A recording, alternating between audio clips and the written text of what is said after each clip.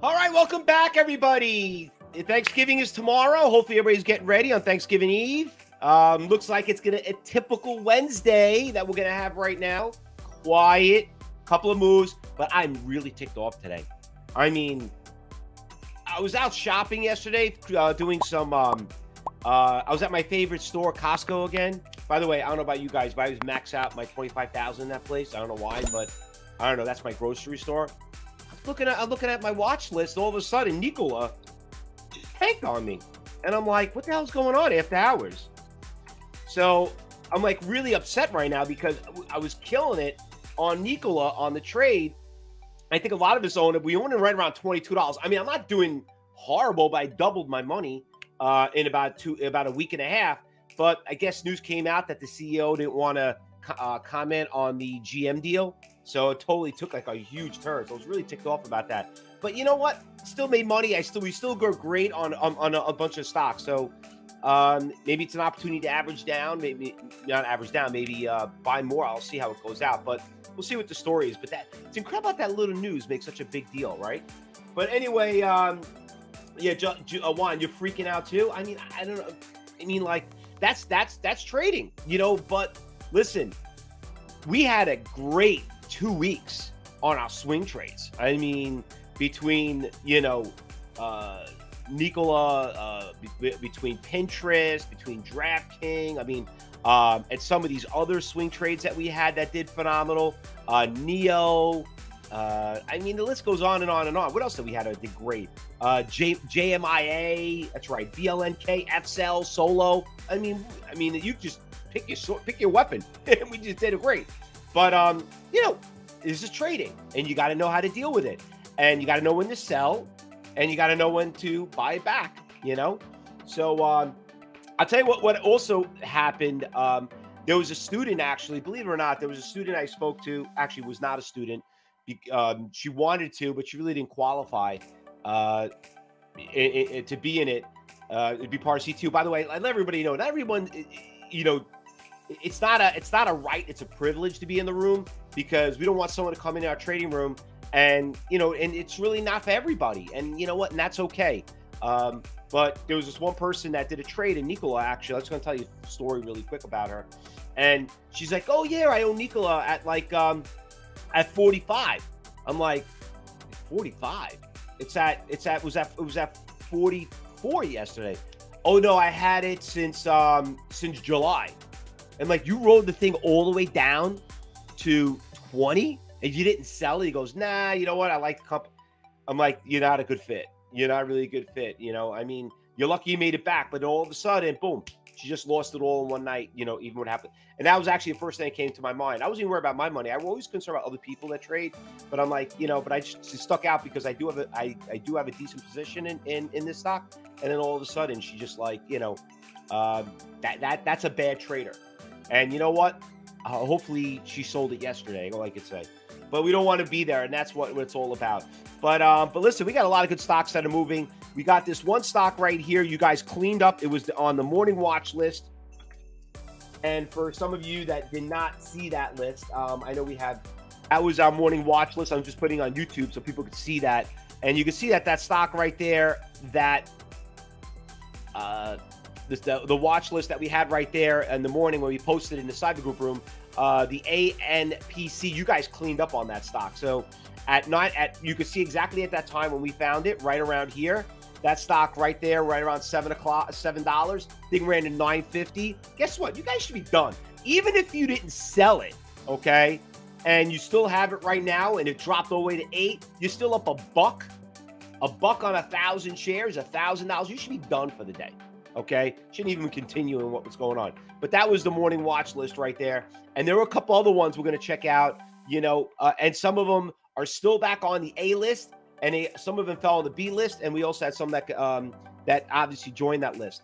But just regarding yesterday, before we get started, I want to just talk about some of the stocks that we traded yesterday, because yesterday was so much better than Monday and Tuesday. I thought Tuesday was good. I mean, I thought Monday was good. Tuesday was so much better. Not because there was more stocks. The trends were just so much easier to trade. they weren't like level category 3s and category 4s. A lot of them were 1s and 2s, you know. So they were a lot more easier, a lot more consistent trades, a lot more iceberg orders you saw got executed. So just kind of bring them up.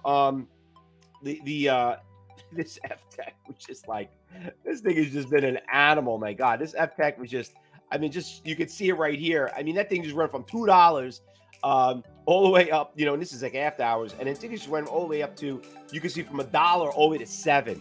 FTEK has just been phenomenal. But once again, remember, whatever goes up comes down crashing down too. That was a great short squeeze right there.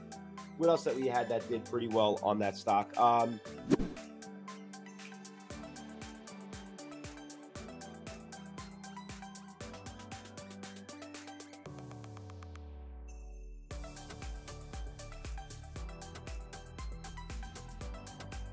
We had the JY, which, by the way, is going back on the watch list again this morning, but I put it on the B list, not on the A list. That stock, look at that, 250, went all the way up to about 550. Thing was just a great stock. Look at that on the swing trade right there. Went from 2 all the way to 550. Great mover, cheap little stock. Listen, she's up again. She's up another 42%. She's almost at $6. Look at the tier sizes. Look at the spread. Look at the level 3 on the right. It's all about, could you get it or you get out? Remember, and today, I don't know if I got to, I didn't mention yet, but Josh has phase 2, lesson 3 and 4, and he's going to be covering, he's going to talk about level 3, following the short trades. He's going to do a full class just on shorting that he did in lesson 1. He's going to continue it. He's going to talk about, Josh, I'm just looking what he wrote. He's going to talk about set stops and taking profits. A lot of students really like that class a lot. So we're going to talk a lot about that. So if you are a gold and platinum student, remember, that is you know, it's been a highly popular class out of all the classes that we do, and he's going to do another one, so don't miss it. That's going to happen today. And like I said, if you want to get into it, just talk to the education advisor, tell you about it.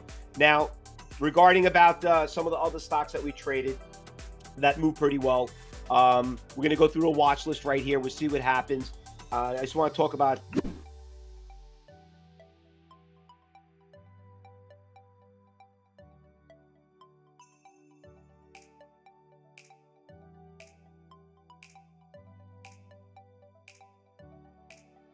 we got one stock that also did well yesterday. Forgot to mention U.S. Steel. That thing, I mean, where's U.S. Steel coming from? I mean, that thing has just been so much fun. Every time I think of U.S. Steel, you know I think about you, right? It's you, Ken Thole. Every time I think of X. Actually, Ken Thole, when he came to on-site, he brought Josh this lighting fixture that was an X, and it's always on his desk. So just so you know, that's the kind of relationship we have with our students. But just kind of let you know, Ken, that we every time I think of that stock, I think of you. But anyway, but you know what? To kind of give everyone a little education about what happened and reason why we're talking about X, even though we did great yesterday, and about Ken Thole that traded, I think this was probably Ken's best loss that he ever had, that taught him how to become a great trader in the trading room. And that's how you learn. You know, sometimes people can't recover from a loss. You know, he learned a lot from this stock, and sometimes it takes that you have to learn from it to make you a great trader. You know, and that's how he became. So, you know, good for you, Ken. Let me give him a round of applause, because you deserve it. All right. All right. So what else we got going on? Let's go hop on the A list and talk about what we got going on right here.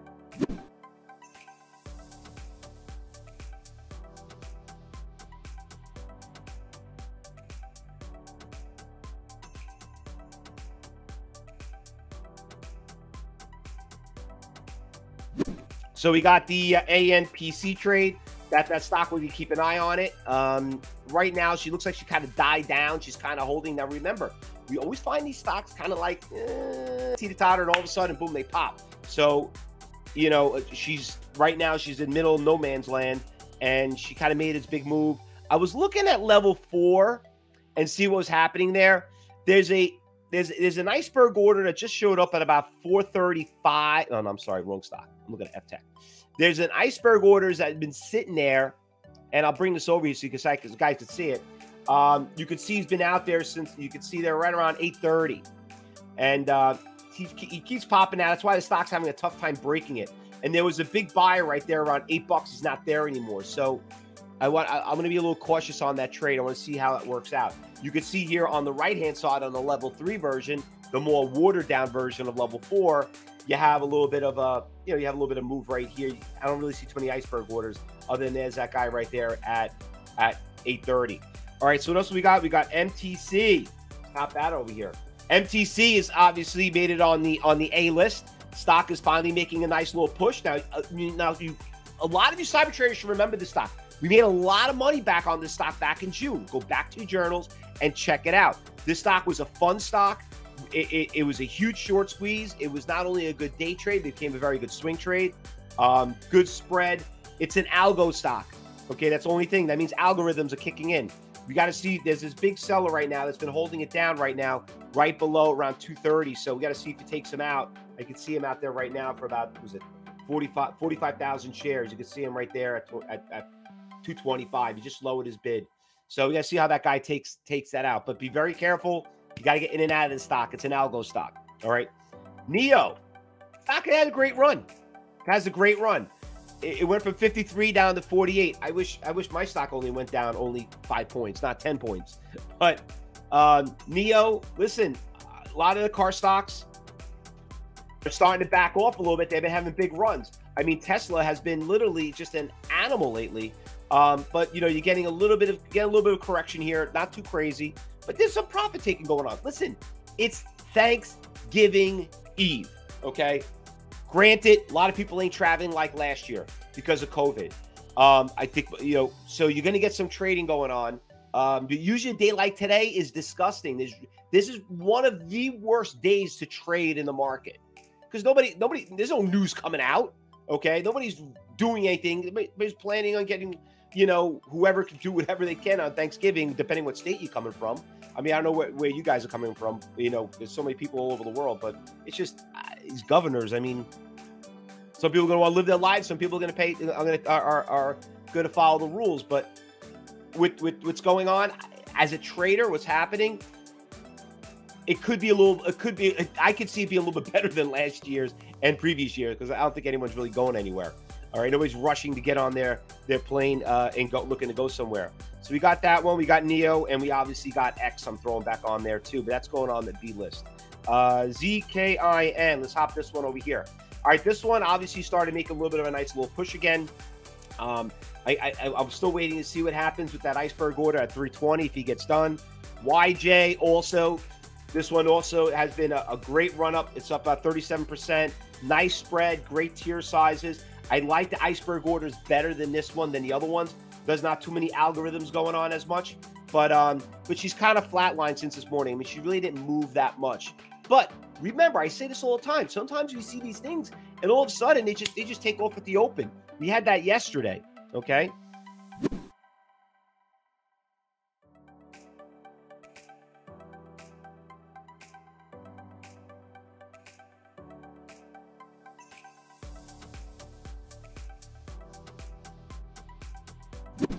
MKD, another one that's kind of flatlined, but she's up a little bit, 28%, 3.8 million shares, a lot of shares. Listen, trade less and trade often, okay? Trade small and trade frequently. Some of us are in different leagues with different traders here. You don't have to go, when envision you go into the gym and you see these great bodybuilders, right? Like, damn, why can't I be like that guy? You know what I mean? You just started. You know what? It's okay to work with 5 pounds. I'd rather work with 5 pounds than work with 0 pounds. Okay. I'd rather do 5 minutes on a treadmill than do 0 minutes on a treadmill. You got to start somewhere. And I'm just using, exercise as an example. Like some people, you want to do this, but but you see these other things like, oh, that guy, I want to be like that guy. Let me go bench press 500 pounds. Okay, great. You're out of business. You blow your shoulder. And just like in trading, you blow up your account. You don't got to trade all these fast moving stocks. You will get there. Okay. With patience. Eventually the game starts slowing down. But listen, there's some stocks out there that even I trade. I just trade several thousand shares of it. But you'll see me like in the trading room, like we'll talk about fast moving stocks that go up 20, 50, you know, $1, $2, and I see a stock that might go up like 10 cents. But, you know, 10 cents on a 10,000 shares than 100 shares of a stock that goes up $1. Sometimes it's easier. So we all have our stick with the rules that you were taught in class on what category you are until you get to the next list. Because remember, when you're a student, we review your journals. We'll tell you if you're ready to go to the next level. But better if somebody being that's involved in your life than you trying to figure it out on your own. COCP, another one to throw up on that watch. It's another one. Slow stock, not moving too much. But you know what? I seen these things pop. So I'm throwing it back on the watch list.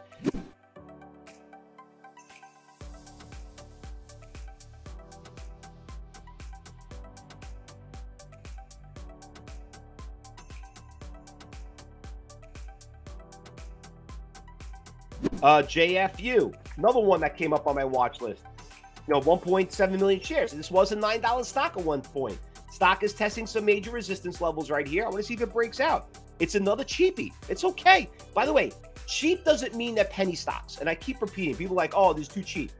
Don't discriminate against cheap stocks. Okay. These are probably could make you more money than oh, I gotta trade the Tesla. But I can't trade Tesla because I gotta do the option trade. I hate when people say that. This one, WEI. You remember this stock. Stock went from $1 to $5 in one day. Is it doing anything right now? I don't know. Let's see what happens when it opens up. But I remember when we traded it back in October, it was just off the charts. We made a killing on it. Okay. I'm going to see what's going to happen with this Nikola. If it starts backing off, I might short it. I mean, I don't know, but I never knew that somebody who doesn't talk about the deal can crush a stock that much. Anyway, anything I'm missing, I did not call out. Mark says, what about the PRTH? Mark, it trades 700 shares. I shouldn't even be looking at this stock, Mark. Not a good trade, okay? Not a good trade. ZKIN. Okay, Phil just made about 14 cents on that. All right, way to go. Give yourself a round of applause on that one. Good job. IDEX. That was one of the stocks that we also traded yesterday. I forgot to mention. That one did pretty good. It's got a nice little push right now. I don't know. Now it's like, you know, looking at it and how it's trading, I feel like people that trade, you know, it's like going back to the old girlfriend. You know what I mean? If you ever hear that phrase before, or the old boyfriend. We made our money. We did well. Let's go to the next one that's moving. You know what I mean? There's so many new ones out there. Let the beginners, let the people, the amateurs go back and like, oh, I heard IDX was up moving 2 days in a row. Let's go check it out. Okay, you do it. We already passed on. Let's go find the next one that's the best for us. And that's where you got to look at it. All right. So, all right. So you got you guys watch list, guys. Got about 10 minutes for the open. Sorry to bore you with my algorithm, my metaphors and, you know, stories, but hopefully it's all about trying to educate you because we've all been there. Now, listen, enjoy your Thanksgiving, enjoy class today with Josh, and, you know, if you made your money early, go enjoy, go start doing your cooking, start doing whatever you do. Don't be here all day. And if you're new here to Cyber Trade University and you're one of the trial members here and you're seeing what's going on, listen, I hope you're enjoying it because this is how we do it. And if you're watching us on YouTube, listen, you want to come into the room, just pay stupid $9. Click on the bottom, pay the $9 and see what it's all about. And you'll know the truth between the good, the bad, and the ugly, what people tell you about, that it's all false. It just comes down to who you surround yourself with and who trains you. All right. Thanks, everybody. We'll see you back here and we'll start commentating in the Cyber Training Room at 9:30 once the market opens up. Good luck, everyone. Be safe and happy Thanksgiving.